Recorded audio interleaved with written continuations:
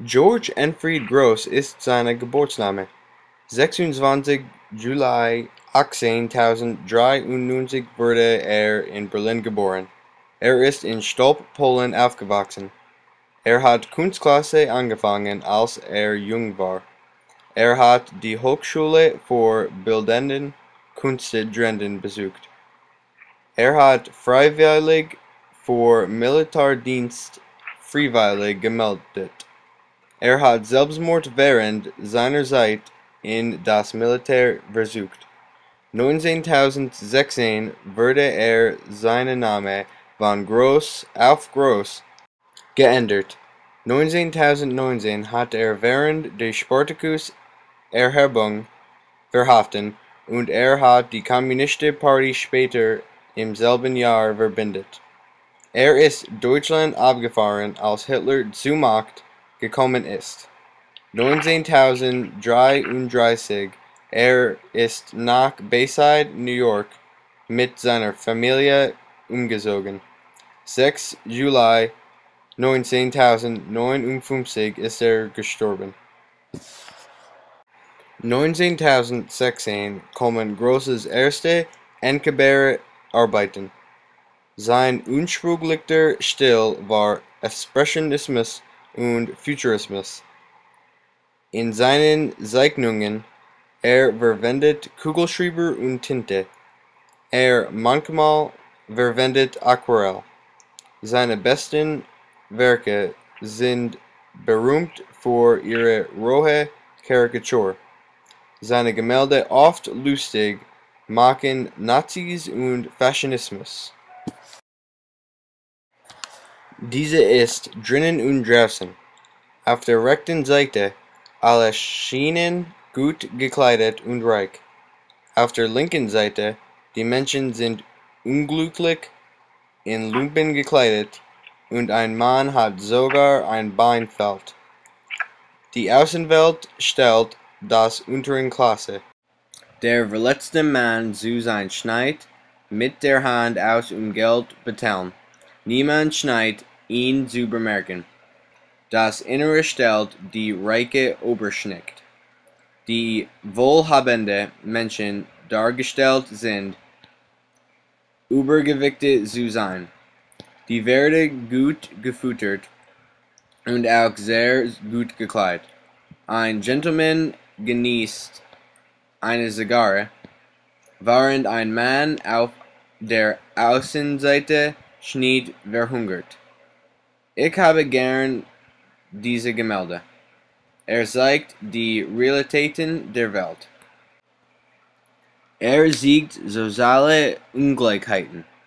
Sie befindet sich direkt von ihren Augen, aber nur wenig Menschen bemerken. Diese ist Sonnenfinsternis. Dieses Gemälde zeigt eine Regierung. Die wichtigsten Leute sind sehr angezogen. Sie haben viele Waffen. Sie nimmt sich jeden Widerstand. Die anderen haben keine Köpfe. Sie kann nicht für sich selbst Entschädigung zu machen. Sie wollen nur die höheres Tier. Die Zeige steht für die Öffentlichkeit. Sie können nur sehen, was die Regierung will. Es ist für eine Verlorene. Sie müssen stimmen, die Art und Weise der Regierung will. An der Unterseite ist ein gefangenes Junge und ein Skelett. Sie werden für den Gang gegen die Regierung bestraft. An der Spitze ist eine Dollarzeichenzone. Geld entscheidet alles. Es sind brennende Gebäude in den Rücken. Jeder ist über der Regierungen kämpfen die Macht. Ich habe gern dieses Gemälde. Es stellt eine gerechte Regierung sehr gut. Nur die Wichtigen haben Farbe. Sie machen alle Entscheidungen. Diese ist der Agitator. Es darstellt Adolf Hitler. Hat ein Horn, eine Trommel und einen Plattenspieler. Wollt jeders Aufmerksamkeit. Hat einen großen Stiefel. Wollt seinen Gegner zerstören.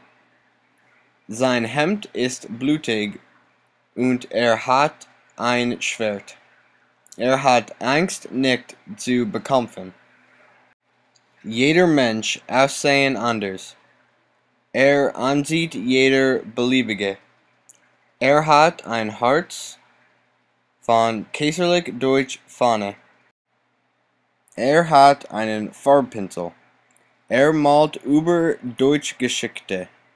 Die Rechtecke ist ein Nacktmann. Darstellt Hitlers Hasserin. Ich habe gern dieses Gemälde. Darstellt Hitler, aber es ist lustig und genau.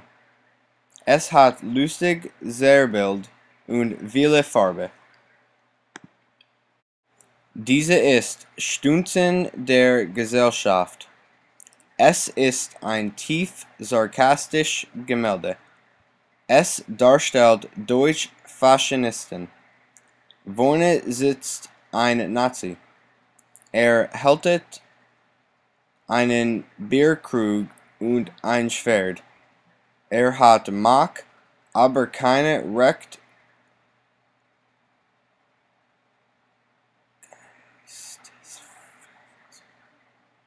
Geistesverfassung.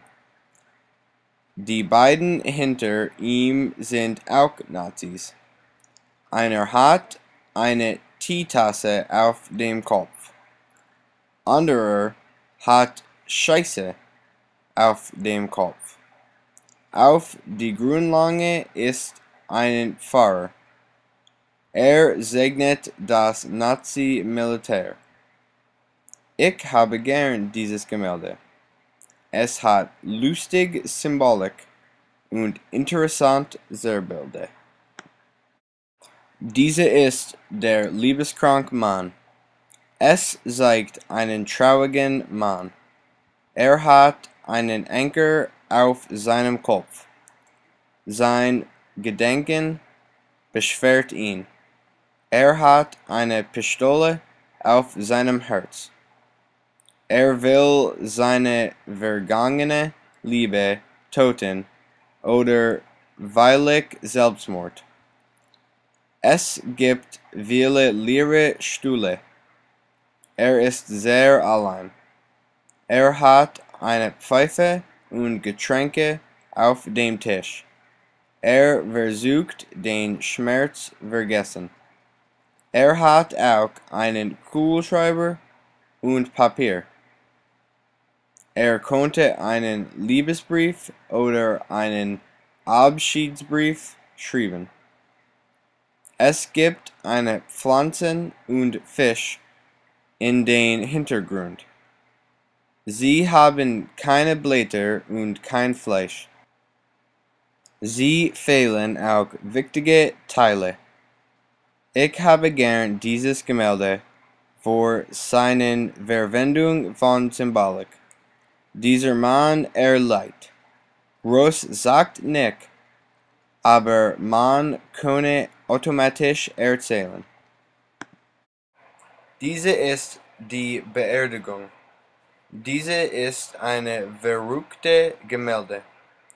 Es hat viele Menschen terrorisiert. Gebäude werden abstürzt. Alles ist ein einziges Durcheinander. Diese ist meine Lieblingsgemälde. Es hat sehr lustige Gesichter, vor allem die Front. Überall, ich mag George Grosz. Hat eine gute Nutzung der Symbolik. Seine Gemälde sind bunt und lebendig.